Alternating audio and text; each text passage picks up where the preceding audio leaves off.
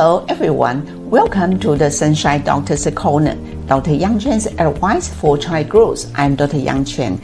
In this series, Demystifying Common Clinic Questions, we will share the questions frequently asked by parents. Today's question is, Doctor, the requirements you ask for are very difficult for the child to meet. What should we do?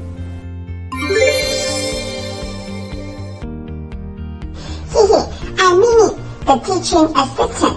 Do you remember the concept that Dr. Yang has always emphasized? Having a healthy body is the foundation for the smooth progress for children's growth and development. Therefore, if early sleep, balanced nutrition, regular exercise, and sufficient hydration are not retrieved, there will be qualitative and quantitative changes in height and weight, and thus the desired height may not be retrieved. So, no matter how difficult it is, we must find a way to accomplish it because health is with us for a lifetime. In fact, under the current environment in Taiwan, children usually go to sleep after 11 p.m. However, sleeping can gradually be trained. At the same time, training in time management, efficiently complete homework, and not procrastinating with daily habits can gradually adjust the bedtime to 10 to 10:30 p.m.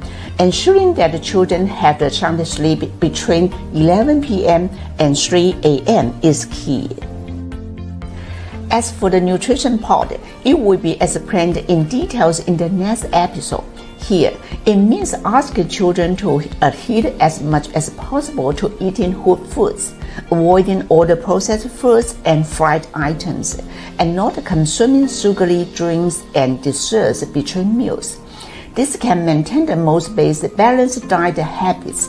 For more details, you can also refer to the nutrition explanations in the first series. Regarding exercise, the physical education classes at school are actually not enough for children today. However, the learning environment and family life routines indeed cannot meet the daily exercise needs of children. Therefore, I suggest and request that every Saturday and Sunday, parents accompany their children to exercise.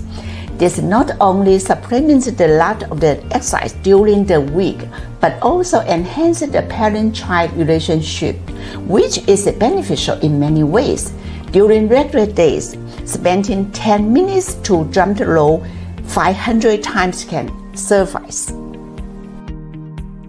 An adequate hydration is extremely important but often overlooked. Children in today's environment have become accustomed to substituting drinking for water. This is a major impediment to child's health. We must gradually train children to stay away from sugary drinks. At least 1,000 cc of plain water is required daily. This is a rarity to weight. For example, a 30-gram child needs 1,700 cc water per day. If they already consume 250 cc glass of meals in the morning and evening, then they should have at least 1,000 to 12,000 cc of plain water. After the above explanation, do you find that it's actually not so difficult, right?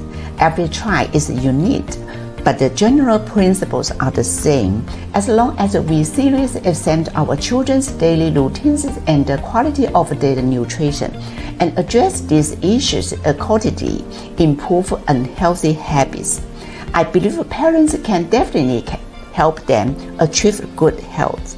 See you in the next episode. Bye-bye.